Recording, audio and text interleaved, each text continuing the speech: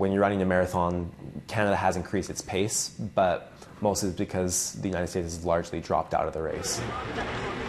Calgary support groups say they're on track to receive up to 2,300 refugees this year.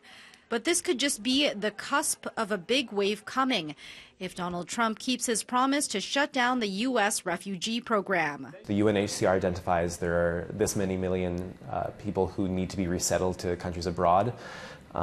There's always been a gap between how many actually get resettled, but that puts increasing pressure on Canada and other countries.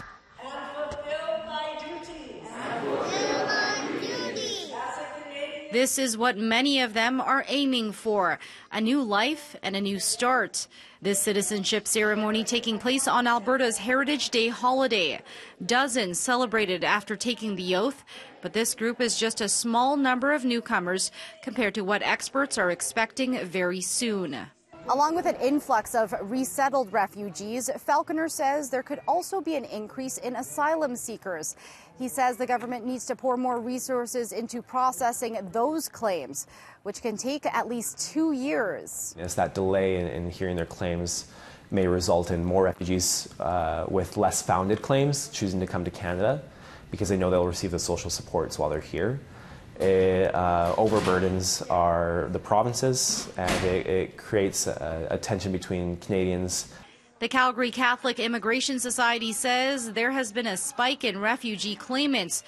The society received 569 claimants in the first half of the year, with more coming from the U.S. Experts are also watching attempts to stop Central American migrants at the U.S. border and the crackdown on undocumented residents to see if that will cause any more waves of migrants going up north. The Trump administration ended the protection of Haitians within the United States who were affected by the 2010 earthquake, and we saw a huge spike in Haitian asylum seekers coming into Canada to claim refugee status. In Calgary, Laderas, CityNews.